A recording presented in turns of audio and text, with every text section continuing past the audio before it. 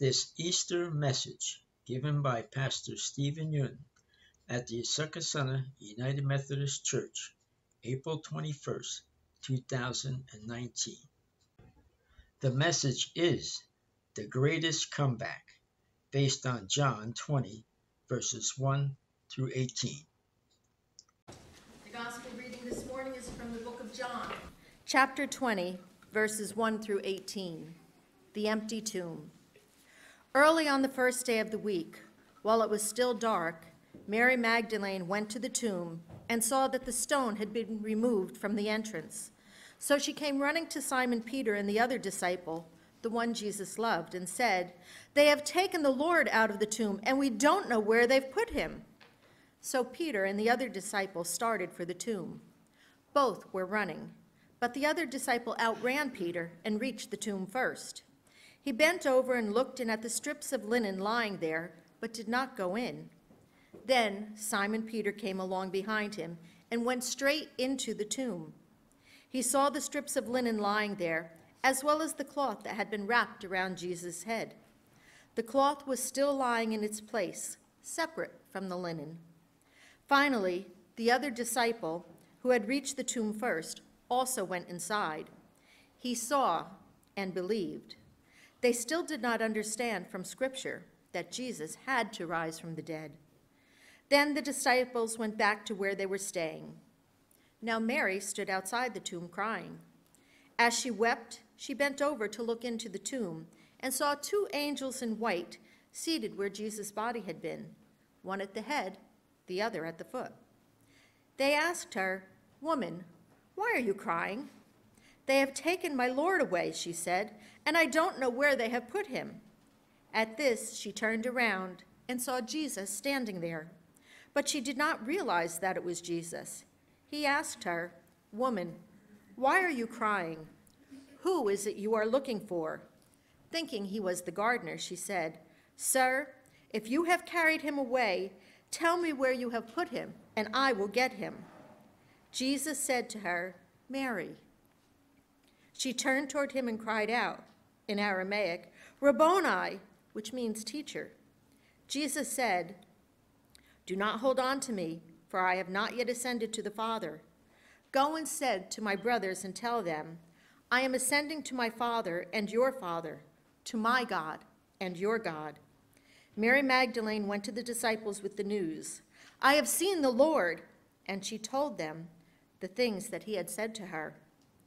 This is the gospel of our Lord Jesus Christ. Thanks be to God. Amen. It's good to be with you here this morning. Would you join me as I pray? On this Easter morning, we welcome you, Jesus. We welcome your resurrection. We welcome the hope, the peace, and the joy your resurrection brings to our life, our family, and our world. Send us your Holy Spirit as we listen to the words of Scripture and teach us your way. In Jesus' name we pray. Amen. So what do you think is the greatest comeback in sports history? Yeah? Think for a moment. Of course, it all depends on which sport you like. Those of you who love golf might think of Tiger Woods, who recently won in Masters after all the setback over the 10 years. If you love watching NBA, one of the greatest comeback happened in 1998 in a game of Utah Jazz and Denver Nuggets. How many of you remember the game? Nobody? Yeah? Oh, it's one, yes. Glad you remember it. From 36 points down, the Utah Jazz claimed a shocking win over the Denver Nuggets. Those of you who are a big fan of NFL, you may think of Super Bowl 2017. New England Patriots versus Atlanta Falcons. How many of you remember that game? A lot of you. Well, let me skip that one because I was very upset watching the game. There was an interesting football game in 1993 that many sports journalists would pick as the greatest comeback in NFL history. Let me show you the photo. It's the AFC wildcard game between Buffalo Bills and the Houston Oilers. How many of you remember this game? A lot, yeah, great. Early in the third quarter, the score was this: 35-3. The Oilers had a seemingly overwhelming lead, and it was the third quarter already. To win the game, the Bills would need at least 5 touchdowns without losing any additional points. To make it worse, some of the best players in the Bills, including their main quarterback, Jim Kelly, were not able to play at the time. The hometown Bills were behind 35-3. It looked as if all hope was lost. Plus, it was cold, windy day in suburban Buffalo. The weather wasn't inviting. And the outcome was seemingly no longer in question. So many fans simply went home early. They left the stadium. But what happened after they had left amazed people in the stadium. The Bills overcame 32 deficit point to defeat the Oilers in overtime. And the final score was 38-41. Isn't that amazing? The win was especially shocking and exciting considering it was their backup quarterback, Frank Ray, who ultimately led the team victory. Perhaps no one expected that he would do such a great performance in the game. Certainly there have been many great comebacks throughout the history, and sports is not the only area where we see comebacks. Today we are gathered here to celebrate the resurrection of Jesus Christ, the greatest comeback of all time in human history. Jesus was crucified on the cross on a Friday. He was dead and buried. To many people's eyes, it looked as if it was the end of the story. Even to his disciples' eyes, it looked as if it were all over. But on Easter, Jesus has come back to our life. He has risen from the grave. It was the biggest comeback in which he defied death, drove out the darkness, and turned tragedy into triumph. In today's gospel reading, we see a woman named Mary Magdalene coming to the tomb while it was still dark. She wasn't just a fan of Jesus. She wasn't in the circle of Jesus' 12 disciples for sure, but she was definitely one of the most faithful disciples of Jesus. Even though his disciples ran away, he followed Jesus throughout his journey to the cross, according to the tradition. And now she follows his journey to the tomb. Perhaps she wanted to do a proper burial for the Lord with spices. It was still dark.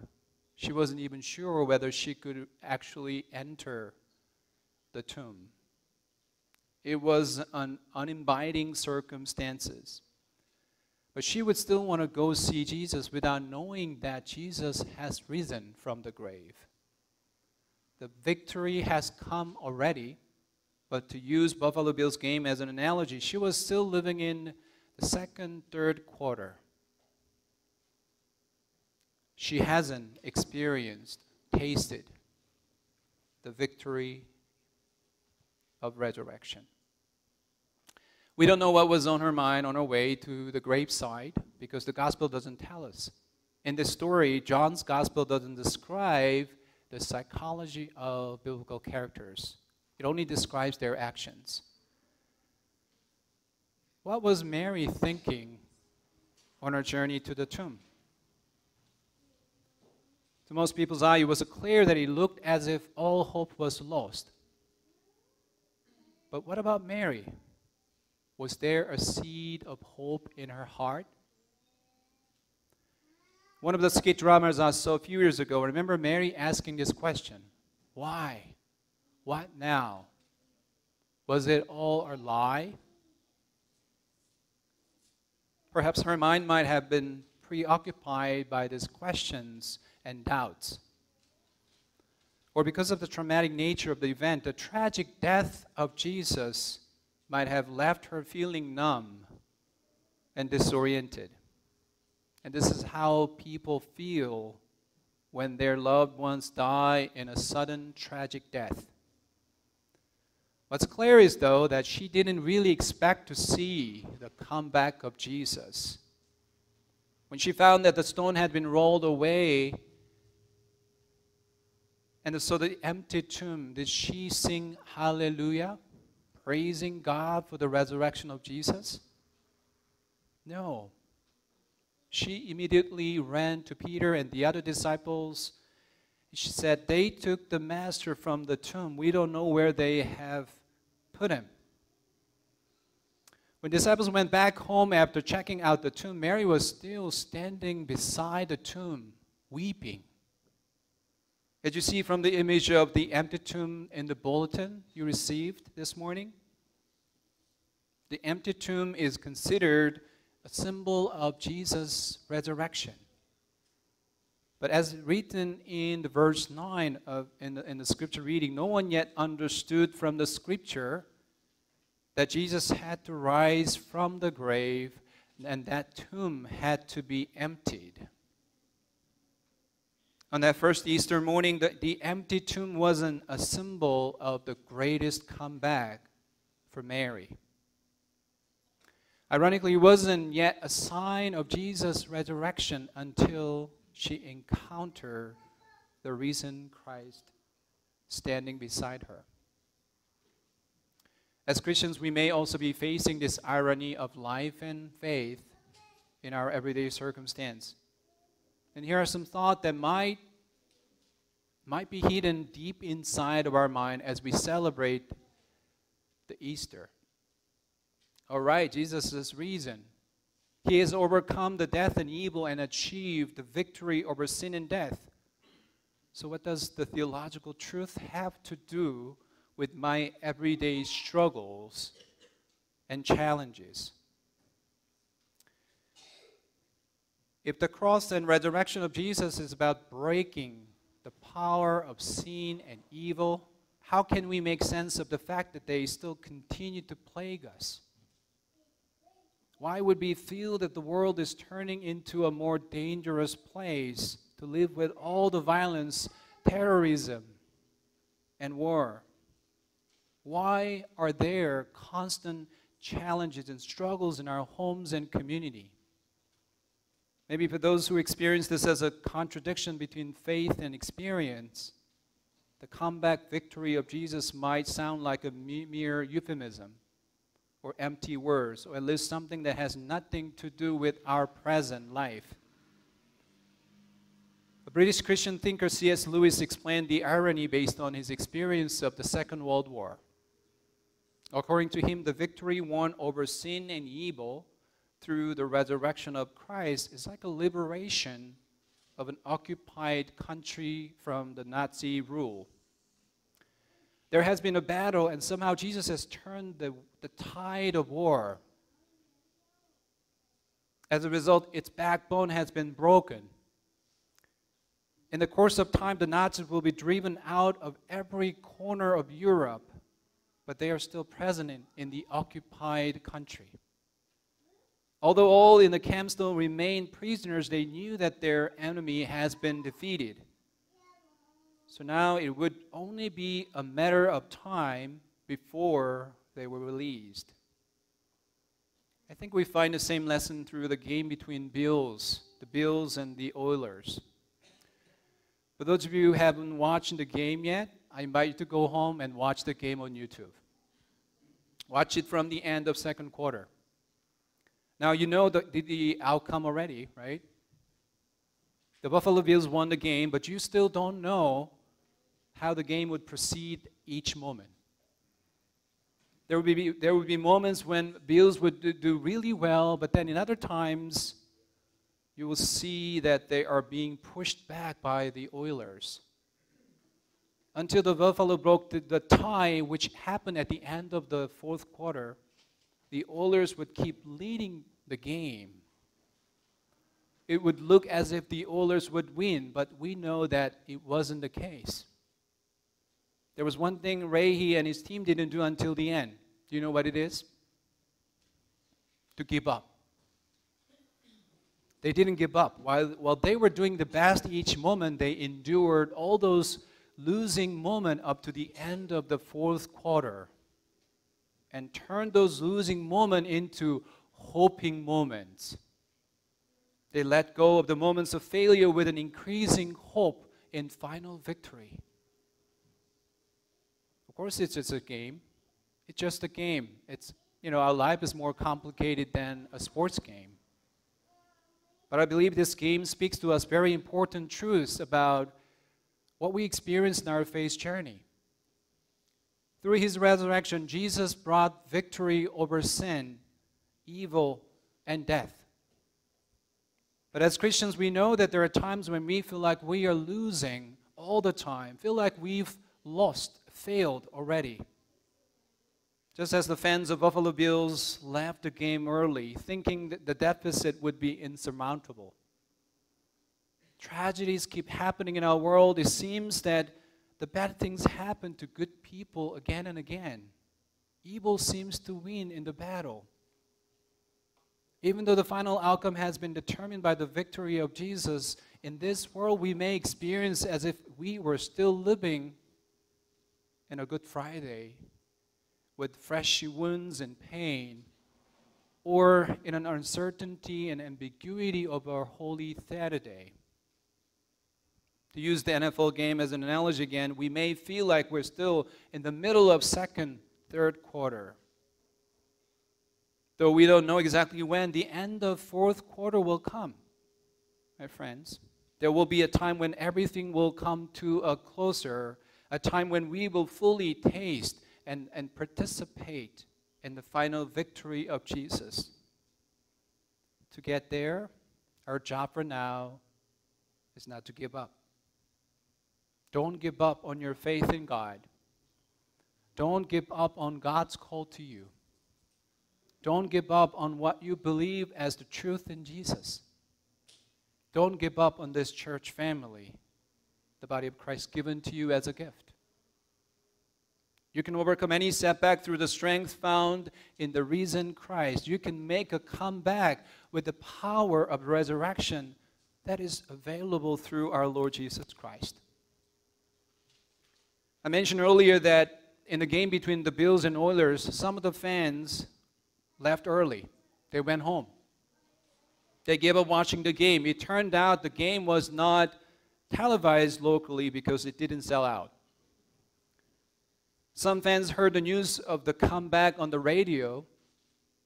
What's funny is that fans who left the game early were not allowed to re-enter the stadium. So many of them climbed over an imposing fence to share the joy of the victory. Still, many fans of the Bills didn't realize until much later that the Bills came back to win. Friends, we're not just a fan of Jesus. We are the disciples. We are the players. As his disciples, we are running the race for God's kingdom proclaimed by our risen Christ. And at the end of this race, the ultimate comeback victory will come. So let us not give up. Our journey to the final victory entails the moments of victory and the moments of setback. As we're getting there through each moment, through each day, you're getting there not by yourself, but with our risen Christ who coaches you and guides you through the Holy Spirit. You are getting there along with your team, this wonderful church family. In my previous ministry, I've had a privilege to witness people who experience those little moments of comeback in their lives in the midst of ongoing challenges and setbacks. I know a youth boy who drifted away from God, his faith in God, while going through his parents' divorce. He was a troublemaker in school. One day he came to a youth prayer service. It was a few days after his stepmother left him and his dad. In prayer, he felt for the first time in his life the presence of Jesus with him. His situation has not changed at all, but he has come back. It was a comeback moment for him. I know one of my former parishioners who has struggled with addiction, but recovered from it. And I still remember the moment when I baptized him with his daughter. He has come back. As you would know, in our congregation, we have some church families who went through or are still going through cancer treatment. I remember one conversation I had with one of them. After persevering all the difficult procedures, she said to me, "Whether I live or die, I know the Lord is with me. I know the Lord is with me." If any of you here is feeling like you're losing, you're failing all the time, if you feel like your every day is a Good Friday, remember, even the death cannot define your final destiny, because in Jesus, death has been beaten. From the decisive setback of Jesus' death, Jesus came back to life, proved his victory over death. The greatest comeback in history has taken place. Amen.